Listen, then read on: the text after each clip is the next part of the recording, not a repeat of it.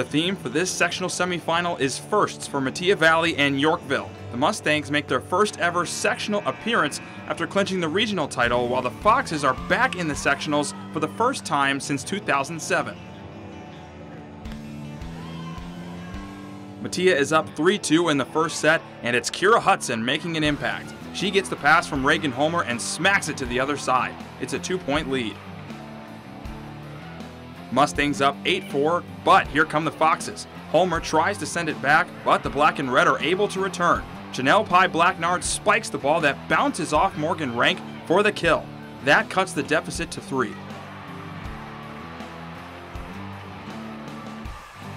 8-point lead for Metea, and we got a rally. Each team is going back and forth trying to secure the point. Once the Mustangs get it, it's Emma Bludgen setting up Annabelle Troy for the kill, giving her team a 17-8 advantage.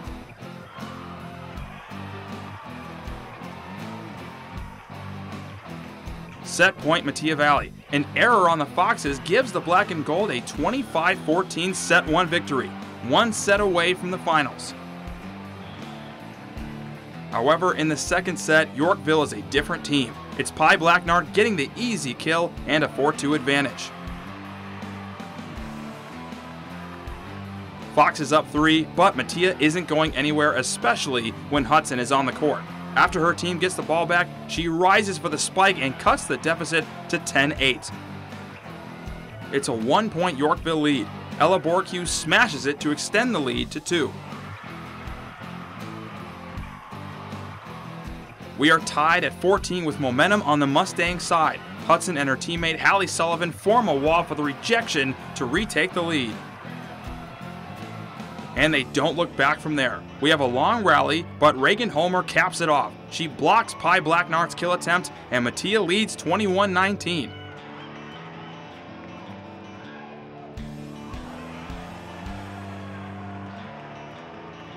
Match point for the Mustangs. Yorkville can't get the return, and Metea moves on to the sectional finals for the first time in school history. They will take on Plainfield North in the finals after a straight set win over the Foxes. We just really try to play our game and focus on our side. That's what's been working for us all season, no matter what the other side is doing, no matter if they're making mistakes or if they're getting a lot of tools on our block. We just have to focus on our side and make sure that we're doing what we need to do. It's super nerve-wracking, especially coming into it and never having gotten this far, knowing that there's really high expectations for us, but it's really just a rush of energy. And I think we're all just pushing each other through it, and we have hopes to go super far. Well, we are proud of the way we played in that game, and we're proud of the way we've been playing all throughout playoffs. And we know there's still more to unlock in our potential, and we want to keep peaking throughout playoffs. But we all work so hard in practice, and we all have such similar goals that we're all working towards every day.